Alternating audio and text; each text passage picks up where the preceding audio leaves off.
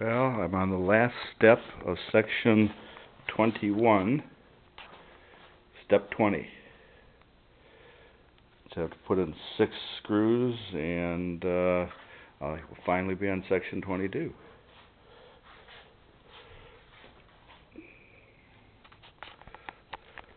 This will one day control the stick.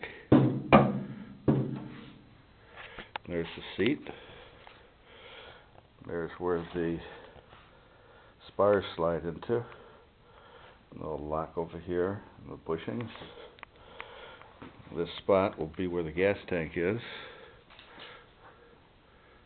And luggage on the other side.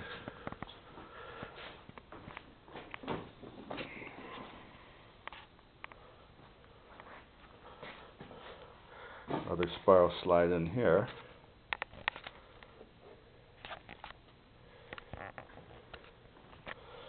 These things spin.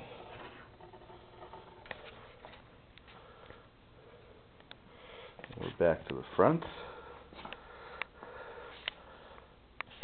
And in here there are 2 angle irons, one here, one here. Came in one piece, and there's 2 more over here. And over here.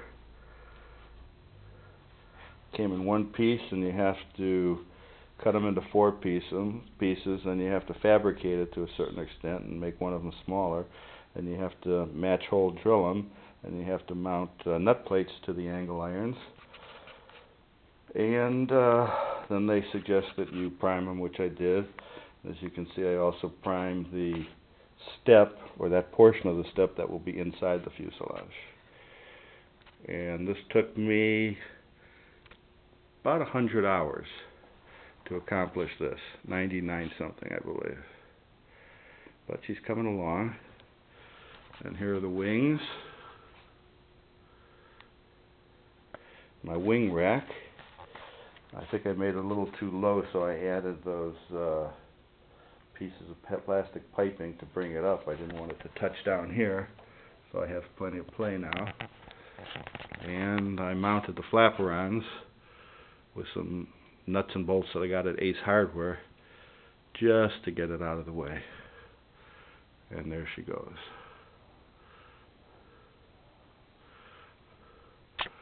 And I hope to be in the air by, my goal is Christmas of next year.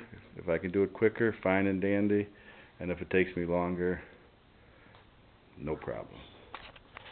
Seat bolts will hook up here, there, there, and there.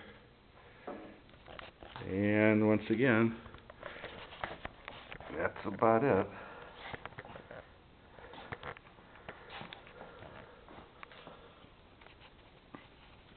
Well, these little semicircles in here, over here, and another one over here inside, that's where these 2 pieces, I think it's called a sub-spar assembly, that piece will slide in, and this piece of the wing will slide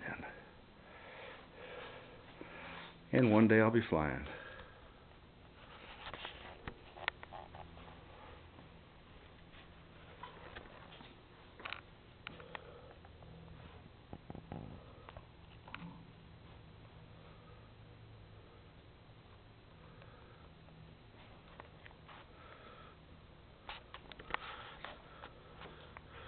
I think that's 2 laps around.